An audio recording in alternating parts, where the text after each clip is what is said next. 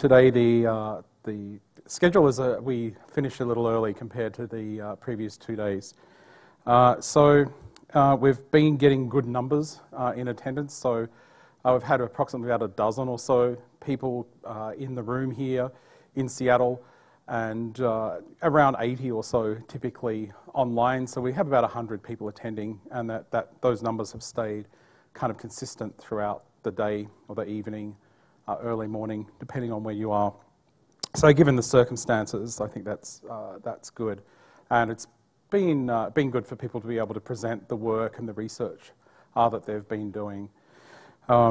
So this morning we will actually have a couple of talks on the ARM architecture. One with the memory tagging extensions, and then we'll have a talk on ARM virtualization and how it relates to security.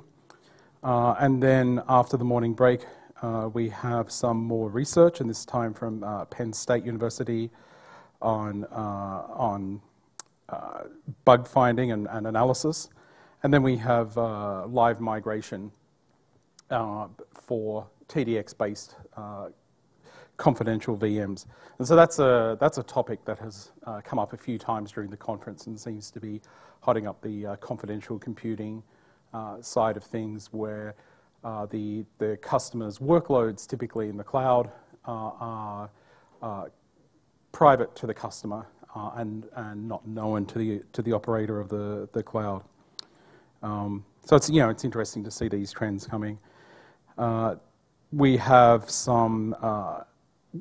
a talk on missing CVE fixes, and then finally we'll have James Bottomley and Mike Rappaport giving a talk on secret memory, and that will be an experiment with BBB, which people may be familiar with from Plumbers Conference, and this will be an attempt to try and make a more interactive discussion-based session, which is something we'll be looking at potentially for future conferences.